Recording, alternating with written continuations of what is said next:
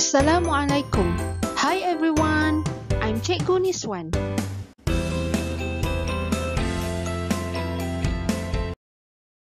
Okay students, this is our learning outcome for this video. Polyprotic acid, also known as polybasic acids, are able to donate more than one proton per acid molecule. Example, a diprotic acid is able to donate 2 protons. A triprotic acid is able to donate 3 protons. A diprotic acid dissociates in stages, donating 1 proton in each stage. There is a corresponding acid dissociation constant, Ka, for each stage. A subscript number adjacent to the A in the symbol Ka refers to the stage. Each following species will be present in the solution at equilibrium. Here we have carbonic acid, which is diprotic acid. There are 2 stages for acid dissociation.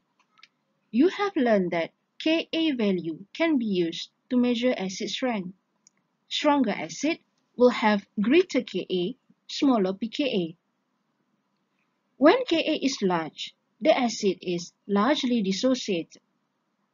Notice that the value for Ka1, although small, is much greater than the value for Ka2. This means that although there will be few ionic species in the solution, most of the species in the solution will be due to the first dissociation equation. The second dissociation equation will contribute only very small numbers of species. The titration curve of polyprotic acid shows an equivalent point for each protonation. Now, we have phosphoric acid, which is triprotic acid. We know that when Ka is large means the acid is largely dissociated. Note that the preceding Kas are always smaller than the previous.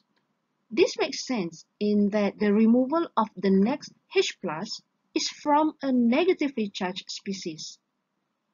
Students, flashback concept of conjugate acid-base pair. Bear in mind that according to Bronsted-Lowry acid bases, acids are proton donors, bases are proton acceptors. Make sure you know to write the conjugate acid-base pairs. Acids on the left will have conjugate base on the right. Bases on the left will have conjugate acids on the right. Let's try answer this question. You should understand it involves dissociation of ethane-dioic acid, which is diprotic acid. Means there are 2 stages of dissociations according to the follows equations. So, Ka1 is larger than Ka2. Write the conjugate acid-base pairs where acids will be on the left and conjugate base on the right. Hence, the hydrogen ethane-dioic ion is a weaker acid than ethane-dioic acid. Therefore, ethane-dioic ion is the strongest conjugate base. That's all for today, students. See you in the next section. Bye!